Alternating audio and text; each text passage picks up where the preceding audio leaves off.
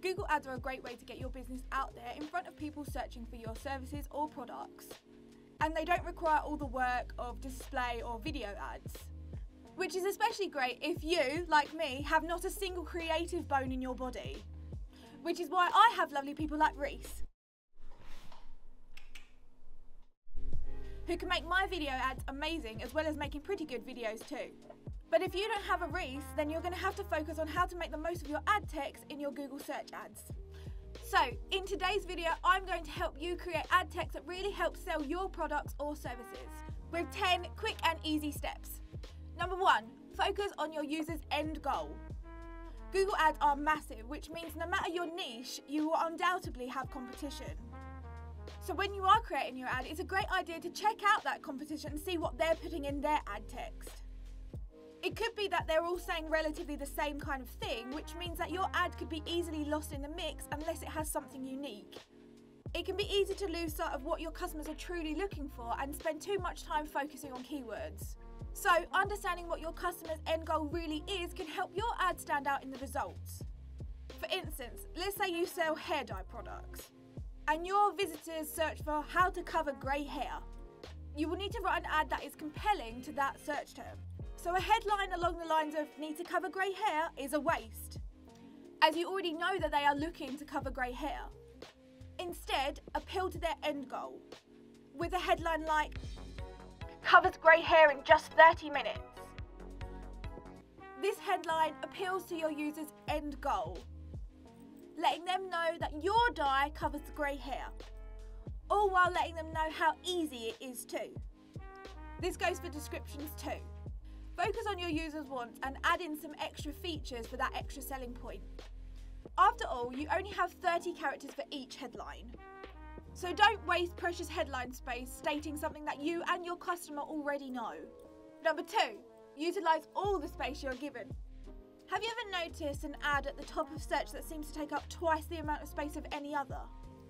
Making your ad take up as much space as possible is a great way to improve your clicks. These larger ads are undoubtedly using ad extensions, which do exactly what they say on the tin. They extend your ad.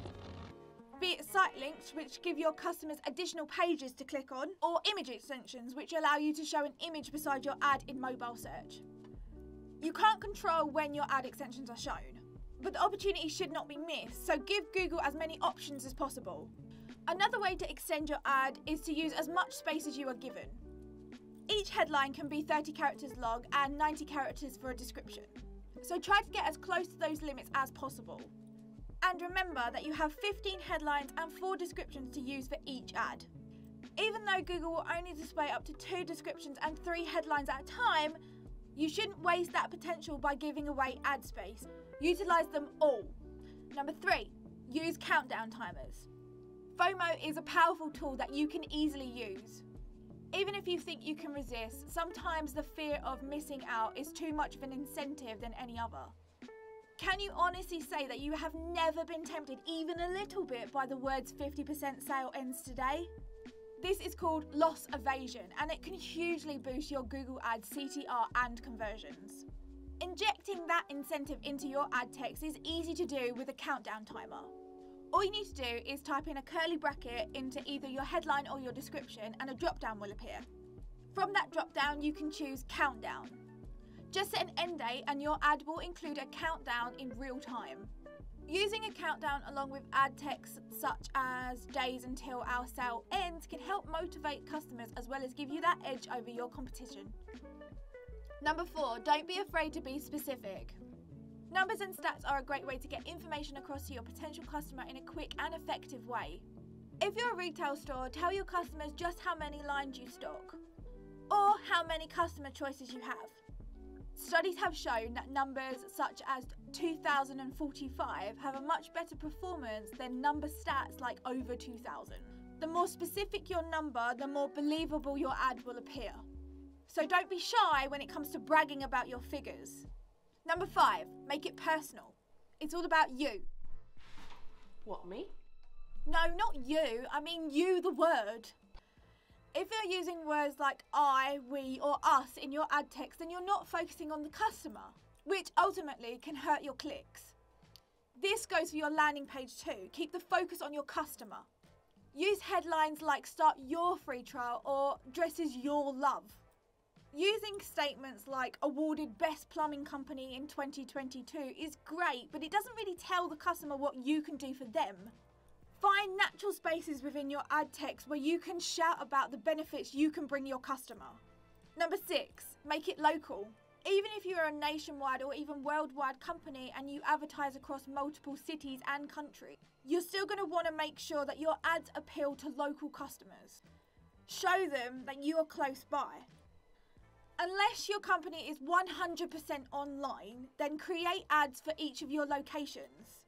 This will allow you to be specific about location in your ad text. Tell them where you are based. You can even use a local ad extension to show them just how close you are. Also, if possible, use a local number in your call extensions, as it's been shown that most people are put off by an area code that they don't immediately recognise as close by. If you can't get that specific in your ad text, then you can use a dynamic location identifier. Like the countdown, you can create a local identifier within your ad text. This will dynamically pull your user's location into your ad text. Be careful using these though, as if you don't have a location in their exact area, then your ad can come across as disingenuous. I previously made a video about local SEO, so if you'd like to know more about how to get your business out there to local search, then click the link above. Number 7, highlight what makes you unique. Every company has something that makes them different than any other. Your USP is something that you need to make clear as soon as someone sees your ad. Using a combination of unique identifiers as well as that personal language we spoke about before can really make your ad more enticing. This can be anything from free shipping to your dazzling customer service record. Showcase the products or services that make you competitive. And make sure to do your research. See how you differ from competition and highlight that. Number 8, keywords. So I know I've spoken about keywords in every video I've ever made and we've plastered it all over the channel. Your keywords. Put a keyword. Keywords are fit on keywords. So you'll need to do some keyword research. Of that keyword. But unfortunately, this video is no different. Your keywords are absolutely fundamental to every search campaign you make. So you need to get properly acquainted with them. Adding keywords to your ad text can help customers identify your ad as something that they are looking for.